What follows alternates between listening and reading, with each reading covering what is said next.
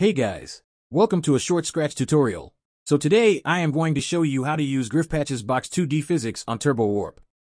It is fairly simple. So let's get started. First you're gonna need TurboWarp. Fair warning, the Box2D physics are not able to be used on Scratch and only TurboWarp. Open the TurboWarp editor and click Extensions. Click the Other Extensions button once the Extensions tab is open and find Box2D Physics by Grifpatch.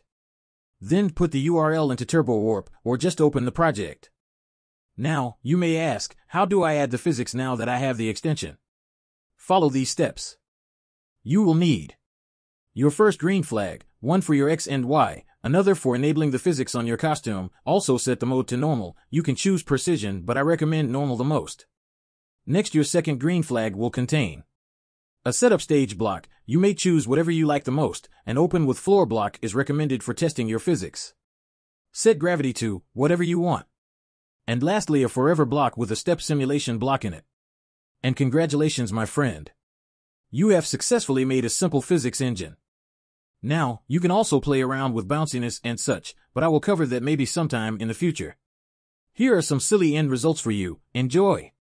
And have a good one. Thanks for watching.